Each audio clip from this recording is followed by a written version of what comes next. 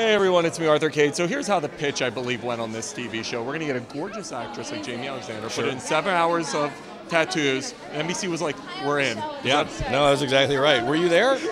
Were you in the room? Can I get producer credits? I want producer credits. Sure, why not? We give those away pretty easily, I think. The success of this show, mind-blowing. Congratulations Thank on you. creating it. What has it been like for you to see it?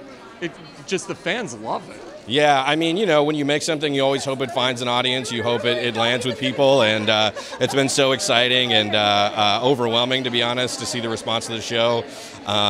You know, it's not one of those shows that people tweet about nonstop, but when you do an event like this and, you know, so many people show up, you really remember, like, oh yeah, millions of people watch this show every week. How far in advance is this thought out?